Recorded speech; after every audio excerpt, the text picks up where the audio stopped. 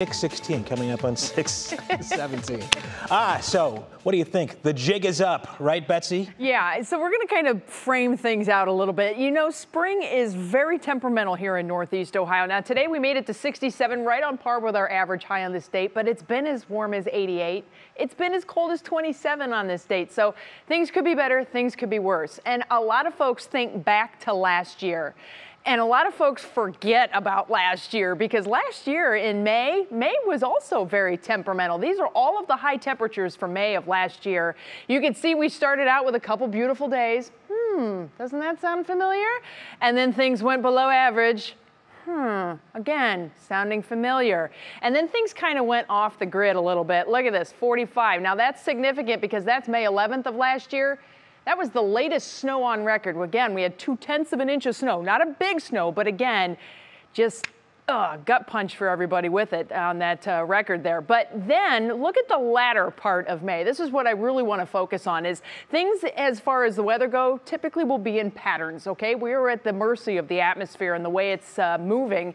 And when it gets cold for an extended period of time, a lot of times that will be followed by a warming trend. And at the end of May last year, we took off. Temperatures went into the upper 80s. It was very toasty.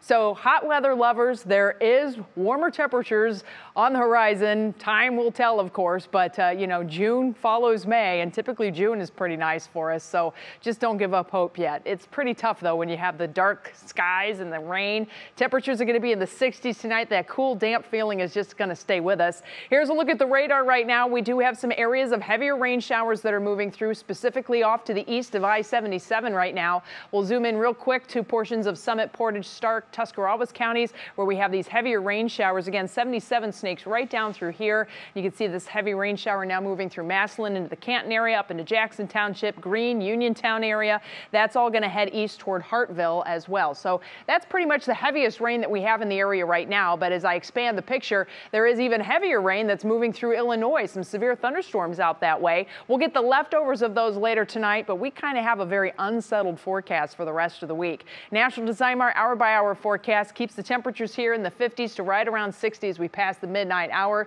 We will start the day tomorrow with some rain chances in the area, muggy and murky with temperatures right around 60.